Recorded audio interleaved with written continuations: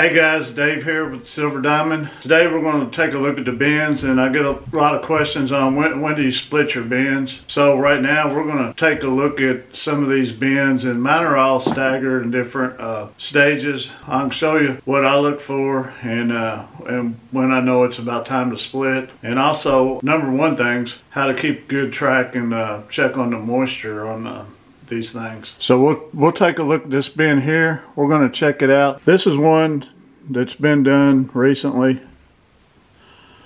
Okay, I don't got very much going on up top. These worms are still down there munching on the leaves and stuff that I mixed in the bedding. And also notice how full it is, you know, right up there with the top at some spots. Now we'll come down to this bed and just look at all them going to town on that food. But I put this food out yesterday, so they're not tearing it up too awful much. We're not really ready to swap that one out anytime soon. These guys here, they're just starting to get into that food that's on top there, and that's what you really want to start seeing. And this bin, it's starting to get compressed down, and them leaves are starting to get turned to poop. Now here's another one that's just been done too, and just see there's just a little bit of, they're just really just barely starting to get up to that food. I want you to look at this. Is really, it's really dry on top, and it's even pretty dry on the edges. If you want to keep these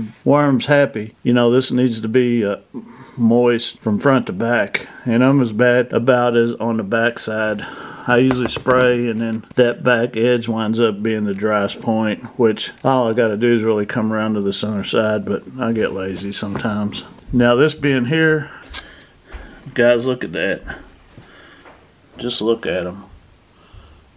Now I put that same amount of food out yesterday as I did on the second one we looked at, and these guys they've already just about devoured it. And look how thin it's the bedding is getting. It's getting really compressed down. This is about time to split these guys up. And if you don't, it's not a super big deal, but you're just gonna have to feed them every day. Now them are all red wigglers. Now let's look at the Euros. There's a few in there, and this one here is about the exact same. I've already just redone it. These guys ain't tearing that food up too much. Actually, I don't even feed them a whole lot.